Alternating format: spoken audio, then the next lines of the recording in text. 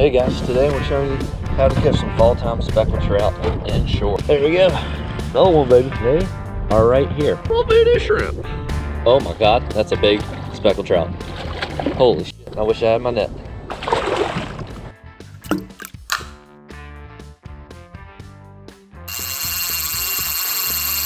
Today we're going to be talking about some of the best tactics for fall-time speckled trout fishing. We'll walk you through the setup I was using, including the rod, the lures, the line, and some techniques that I really like to use during the fall time to locate speckled trout and really put the pounding on them. Before we get talking about speckled trout in the fall, first I want to give a quick shout out to our friends at Southern Fin. They just dropped this new CAMO hoodie and they hooked us up with it. It is slick on the water. I've been trying it out recently. Perfect for sun protection when it's hot out. It keeps you warm when you're cold. It's like a perfect all-in-one sort of sweater. It's got quick dry material, so if you get wet, especially if you're in a kayak, it dries off real quick. Go check out that link in the description below. They make some great gifts that you can put under your Christmas tree. Santa watches the videos, man. He's catching, he ain't fishing. First, I want to show you the success I had on the water today. And then I'm gonna give you an in-depth look at all the gear and tackle and techniques we're using. Let's roll the footage. Trolling around and drop off of a point. It's a grassy point, and then it drops off to about 5 or 6 feet. So that area is gonna be good. First fish, see what it is. Lizard. On the voodoo shrimp. We're using a tandem rig, voodoo shrimp up top. Diesel minnow on the bottom. Goodbye to him. Get up. It was a little better. Ah, and it was a bigger lizard fish. I'm gonna filter through these guys and find some good game fish. I'll take it though. Better than getting skunked. Again, on that voodoo shrimp. Seems to be in the right level. See a pocket of boats up here. Usually that's a good thing. It means that there's fish there. So we're gonna go investigate. Target species, baby. Speckled trout. First one of the day. I was getting lit up left and right there too, so we're gonna hit that again. Oh yeah. We're doing some fall time trolling today, people. First fish of the day. Let's show you how to get some more. Beauty speck. Speckled beauty. There we go. Another one, baby. What do we got? What do we got? All right, they are right here. There's no doubt about that. They are slamming them too. Since I caught two, I'm gonna stop and sort of jig around. I located the spot, so I want to get some more. They're smaller, but hey, I'll take them. There we go. Peace. My first few casts of jigging didn't get any bites, so I'm just gonna stick to what was working and keep trolling along this shore. Got about 5 feet of water, and it's on the wind protected side, so it seems like they're schooling up here. I'm seeing a lot of action on top of the surface, so let's see if we can't get some more. So I'm just paddling, going nice and slow. So you can see that's sort of my pace.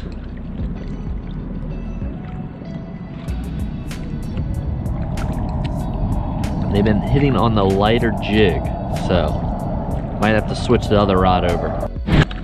They are here. What he hit on? What he hit on?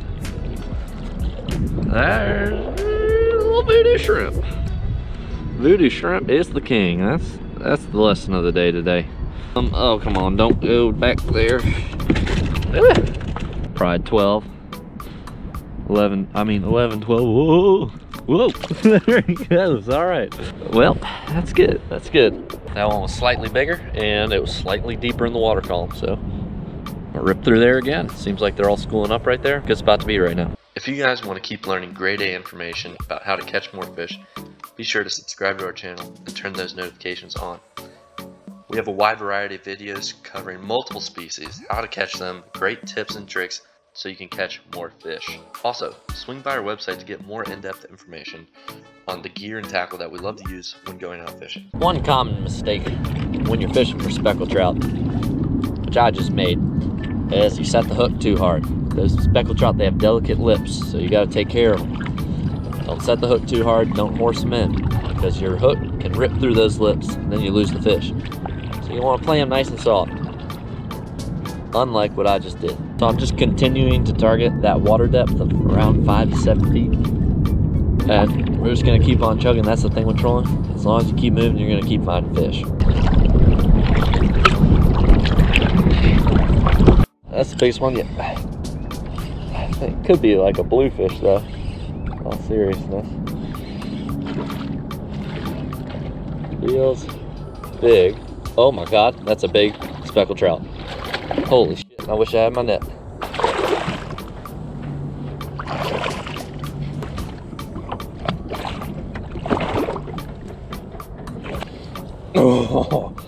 Oh, that's dinner, baby. Oh, yeah. Booyah, baby. Oh, my God. Oh.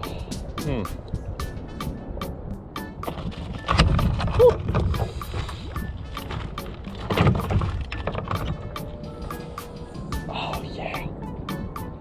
That's what I'm talking about, baby. That's what it's all about. Whew. Stringer him up. Put it around 18 inches. Wow, that's a pretty fish. That makes the day right there. Now it's time to get this guy home. I'm just gonna paddle, following the same sort of pattern I was doing earlier, and hopefully we can add a few more to this dinner. Another note about speckled trout fishing is that cloudier days are usually better because they like low light. So if you go early in the morning or late in the evening, those hours are the best. And cloudy days are generally better than sunny days. Just keep that in mind.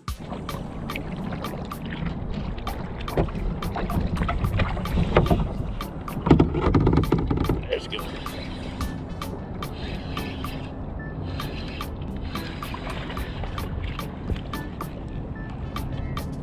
Booyah.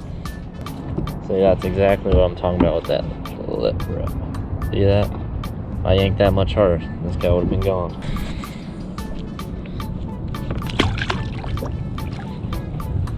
As I was kayaking back to my car, we passed that spot where I caught those 3 trout. That's why I had the camera on. I was confident that there were still trout there, and there were. Let's see if we can't get another.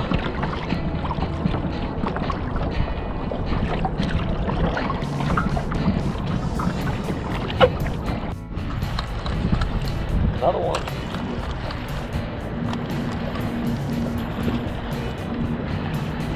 Oh, lizardfish. We started the day with lizardfish. We might be ending the day with the lizardfish. I hope not. That's the thing I love about these voodoo shrimps, man. They are durable. Lizardfish teeth, can't bite through that thing. See you, buddy.